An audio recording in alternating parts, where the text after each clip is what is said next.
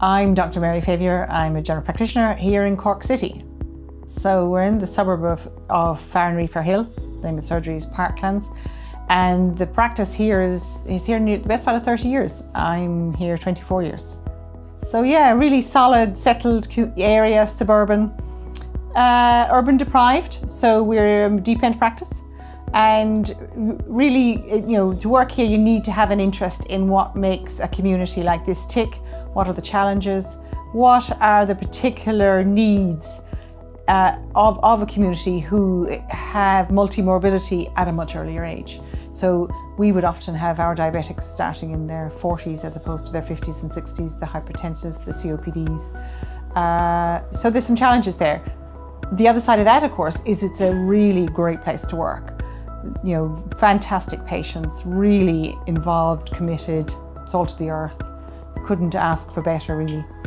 The deep end concept came from Scotland and is about the fact that if you extrapolate healthcare needs versus resources versus opportunities, there's a straight line basically like that. And this part of the graph looks like the deep end of a swimming pool.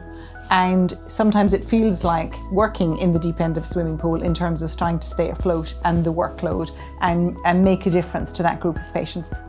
I think COVID showed that general practice is a platform. And we don't want to be consultants. We're specialists in general practice. We're specialists in people's lives. We're specialists in their lives from the cradle to the grave. All bits, warts and all, presented in whatever way a patient sees fit to present it, in whatever language, with whatever health literacy skills, descriptions that they can use. So I think we discovered, it's not that we discovered, we knew it.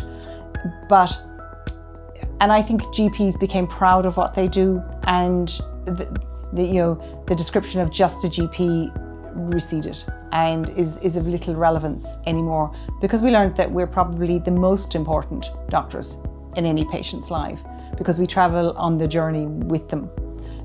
Good, bad and indifferent. We're always there before the hospital referral, we're there after the hospital referral.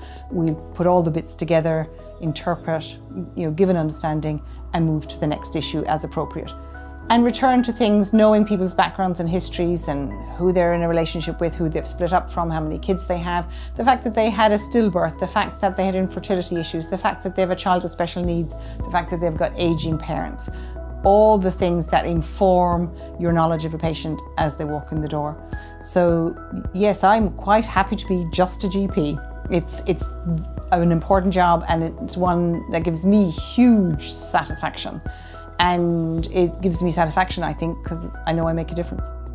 Once you apply to become a GP, you will never be bored in GP training. You'll always find it interesting. But more importantly, from the day you become a GP in a practice full-time and the list is yours, or you're not a trainee anymore, this is it, you're the GP, you're the doctor, you will rise to that challenge. You will always find it interesting.